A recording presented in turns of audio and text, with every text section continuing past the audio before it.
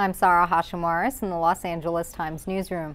The sister of Hannah Anderson's alleged kidnapper spoke to CNN's Piers Morgan this week, defending her brother, James Lee DiMaggio.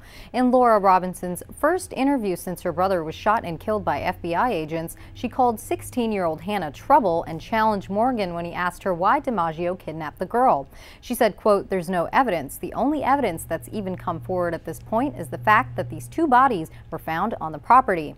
The bodies Robinson referred to were those of Hannah's mother, Christine, and 8-year-old brother, Ethan. Both were found dead at DiMaggio's San Diego County home.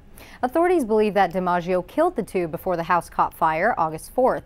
The kidnapping case prompted several Amber Alerts for Hannah over 6 days before the teen was spotted at a remote Idaho campsite.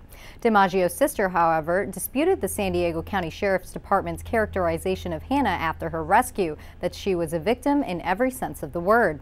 Robinson said she thinks Hannah got herself into a situation that she couldn't get herself out of and that DiMaggio gave his life to protect her.